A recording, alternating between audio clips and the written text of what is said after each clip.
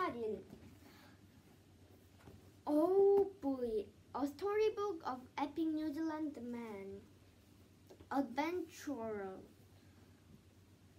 Frank Wolseley. A long way from his hometown of Akaroa, a man named Frank dreamed he was navigating a ship through a sea of ice. When he woke, he wondered, what's that a sign? He dressed quickly and hurried out onto the streets of London. Then he spotted something. A sign! Imperial Antarctic Expedition. It read.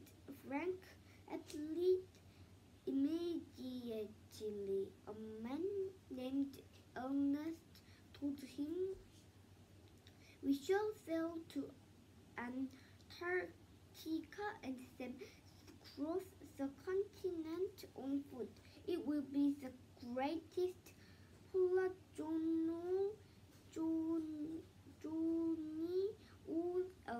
of all time. So as other people went off to fight the First World War, Frank set sail as captain of a ship called Endurance. Another sign, perhaps? Frank thought it was great fun to plow through the flow. But as they got closer and closer to the Antarctic coast, the ice packed in around them. The crew swung their ice axe, the banged their hammer, but there was no way out. They were trapped. It would be more than a year before Frank would set sail again. By then, the Endurance had sunk to the bottom of the ocean, and the crew had been camping on the ice for many months. One day, they heard a crack. The ice had split. Frank and the rest of the crew rushed to the lifeboats and began to row.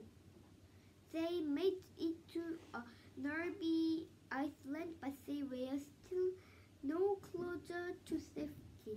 So Frank, Ernest, and 4 others got back in a lifeboat. Frank took aim at a faraway whaling station on a small island in the giant ocean. If he steered even a little bit of closer, of course he might never find it, but they had to get help. The stormy seas rocked the boats up, down, and from side to side. Frank could hardly stand. He was sick and exhausted and couldn't be sure he was going the right way. Land was out there somewhere.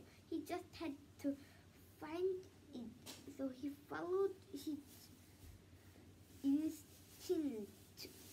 He used the wind, the sea, and the stars to guide him. Later, once Frank and him friends were safe and sound, some people would say it was the greatest feat of seamanship of all time. Frank finds the island, but they had landed on the wrong side. It was another setback, but Frank responded bravely to each new challenge. The men trod across units, plowed glacier and mountain. At night, approached the They had no choice but to slide down a ridge in thick fog. They couldn't see where they were going. But Frank grinned from ear to ear. He was an adventurer, and this had been an epic adventure, illustrated by Toby Morris.